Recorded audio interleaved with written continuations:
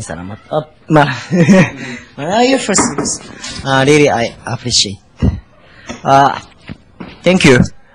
And sorry if I had a misunderstanding to the staff, to the ABS-CBN, and also director.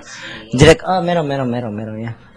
Denise, thank you to spend time to here in the bahay ni Kuya. Maraming salamat. Sorry, I have a language barrier. Yeah, so I cannot communicate with you not so well. But if you think I'm quiet, I'm not quiet. I have a language barrier. So, but sorry, and thank you. Really, I'm appreciate with you. Thank you. No. Maraming salamat. I'm really appreciate with you to make fun with me. Sorry. I have a language barrier. If I have a... Wala akong lapel.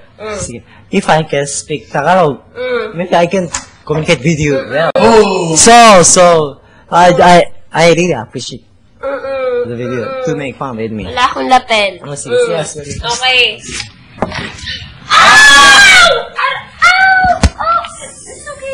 Okay. It's okay.